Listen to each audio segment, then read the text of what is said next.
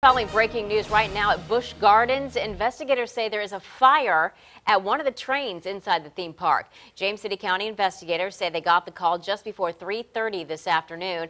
They say the Caribou train station is also on fire. If you've been to Busch Gardens, you know this is the train station in the new France area of the park.